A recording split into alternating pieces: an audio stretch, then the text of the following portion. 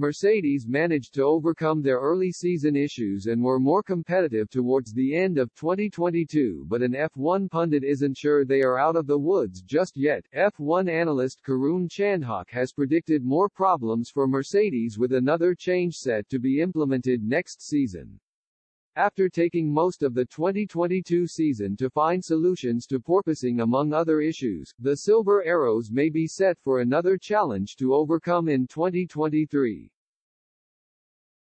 The FIA has made a change with ride height rules, something Mercedes has previously not done on its cars. The purpose is to reduce teams' ability to run the edge of the floor closer to the surface of the track, and lead to better aero performance. The initial increase was set to be 25 mm but was switched to 15 mm due to a backlash from some of the teams. This means the wheels have more vertical room to travel and absorb road shocks, and having never previously done this before, Chandhok think this change could have a negative effect on Toto Wolff and his men. There's a regulation change next year, which is small but not insignificant in terms of the ride height, and the cars have all got to run at a higher ride height, he said on Sky Sports' end of season review. Which is the one team historically that hasn't run at a high ride height? The brain power that won all those world championships is still there in Brackley and Brixworth.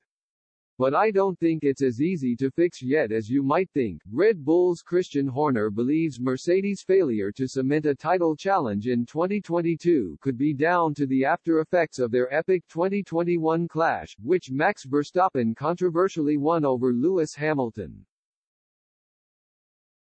Mercedes won just the one race in the entire campaign, courtesy of George Russell in Brazil, and in Horner's view, it was a Silver Arrow squad hungover from the prior season.